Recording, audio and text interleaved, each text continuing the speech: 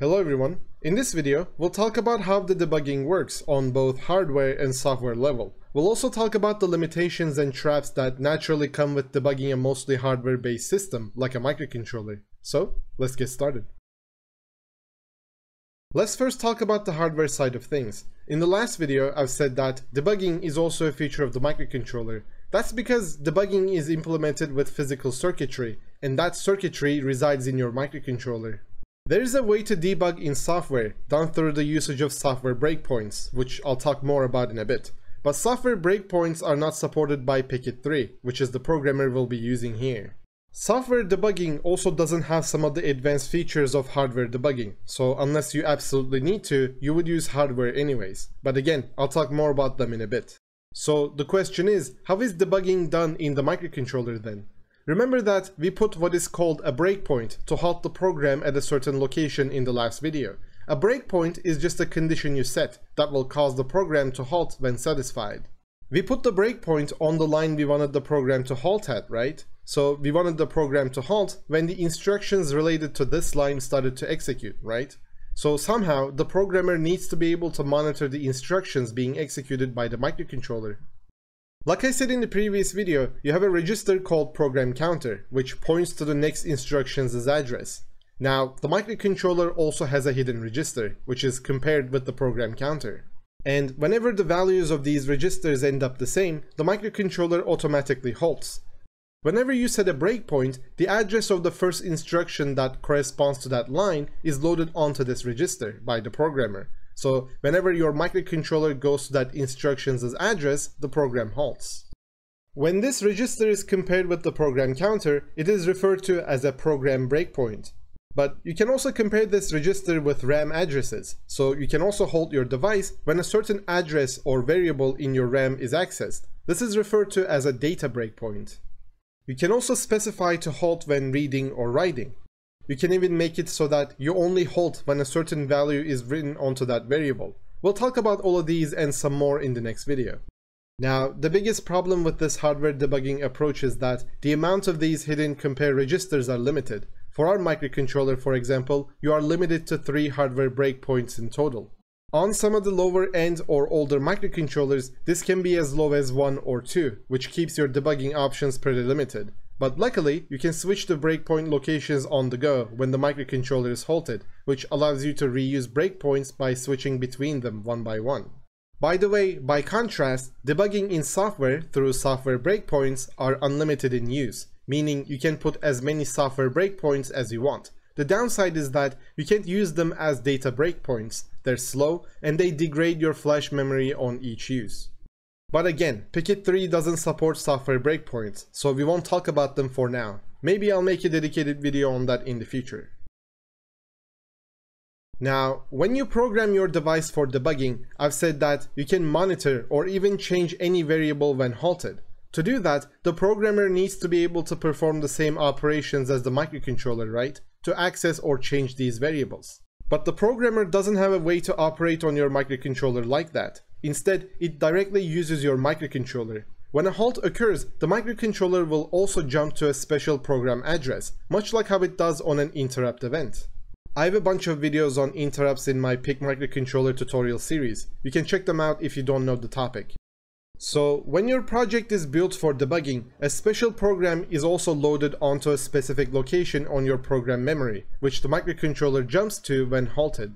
This works just like an interrupt service routine, or ISR, but this special code is referred to as debug executive.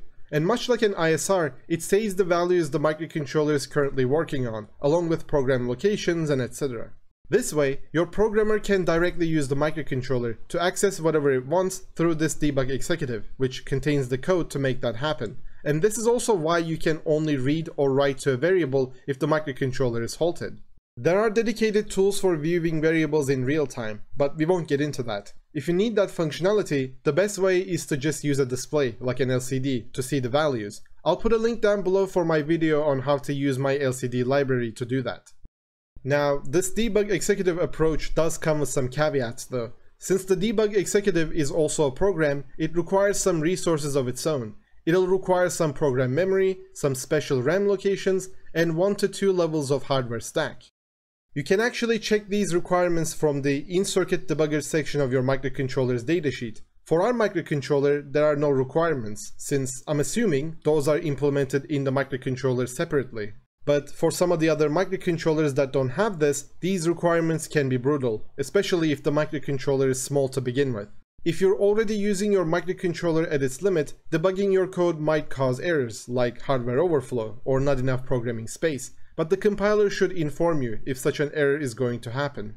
So these requirements are different for different microcontrollers, and if you want to see them for any microcontroller, you can go to the documentation page I talked about in the last video. There is a reserved resources section that contains the requirements needed for all microcontrollers listed. For example, I can navigate as shown on screen to find out about the PIC 18F46K22 I'm using, and as you can see, it doesn't have any requirements.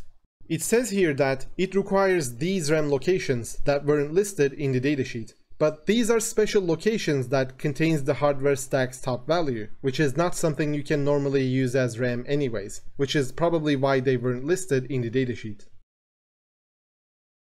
Before we talk about the software side of things, let's first talk about the dashboard. First off, to build your project in debugging mode, you have to have a debugger selected, or the MPLAB won't allow you to debug. On your dashboard, there are tabs dedicated to showing information on debugging at the bottom. Here you can see that I have my PIC selected as the debugging tool. If you have no debugging tool selected, you can do that by clicking this button, which will open up your project properties. Here, you can select the hardware tool for debugging or programming. You can also select simulator to debug without a microcontroller, which I'll talk about in a separate video. The dashboard also shows you how many breakpoints you have left or used, and like I said, this microcontroller only has 3 hardware breakpoints, which you can also find out in the documentation I pointed you to in the last video.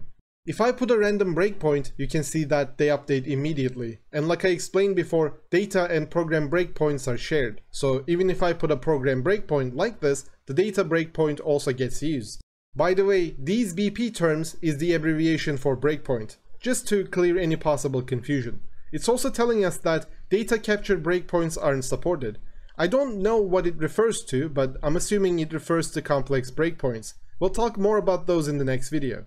It's also telling us that software breakpoints aren't supported, which I already talked about. There's also this small menu that pops up whenever you debug, which tells you the reserved resources used by the debugging process. Let's now talk about what happens in software when you build your project for debugging. When you press the Debug Main Project button, your program is built or compiled separately than normal, since it requires the use of hidden registers, debug executive, and possibly some more changes. So, along with your normal program, a small piece of code is also added by the compiler to be uploaded to your microcontroller to allow for debugging. MPLAB will also secretly set a pragma term called debug before calling the compiler, which you should never tamper with yourself. So your project is separately built or compiled for debugging, which is referred to as a debug build. This is again different than a normal build using the build main project button, which is referred to as release build or production build. After making both release and debug builds, you can actually go to the Files tab on the left, select your project, and go to dist, then default. Here you can see 2 different directories for different builds, one for debug build and one for release or production build. Separate builds require separate files, which is why the 2 builds are separated. Also, one big difference is that a debug build won't contain a hex file here, while the normal build will. Before ending this video, I want to talk about a problem called skid effect, or skidding for short. Skidding refers to the execution of additional instructions before halting, after hitting a breakpoint. When you put a breakpoint in hardware, you expect the microcontroller to halt at that exact breakpoint location, right? But unfortunately, that won't be the case. You'll instead execute one or more instructions before stopping. This is caused by the architecture of the processor and the way the instructions are pipelined, so you can't prevent it from happening, it just comes with the microcontroller. Let me show you an example. I'll quickly put a nope instruction in between one of these lines, the reason for which I'll explain shortly. Then, I'll just put a random breakpoint in this program I wrote last video, then debug.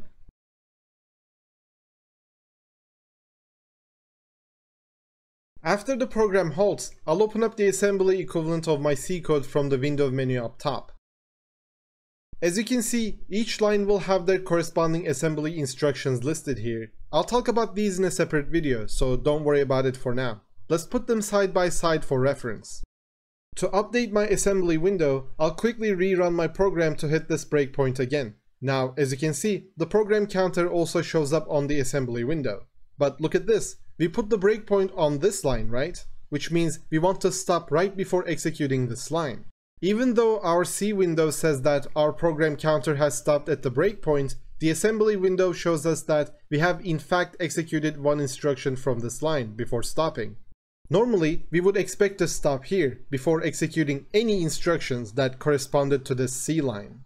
Now, depending on what instructions your breakpoint is set to, this skid effect can vary. The Microchip developer website says that for single cycle instructions, the skid effect will be one instruction long, while for multiple cycle instructions, it can be multiple instructions long. By multiple cycle instructions, it refers to the instructions that take multiple instruction clocks to execute, which there are a couple of in PIC microcontrollers, so not every instruction will take one instruction clock to execute. Now, remember the nope instruction I've added at the beginning. Say that we want to put a breakpoint on this line.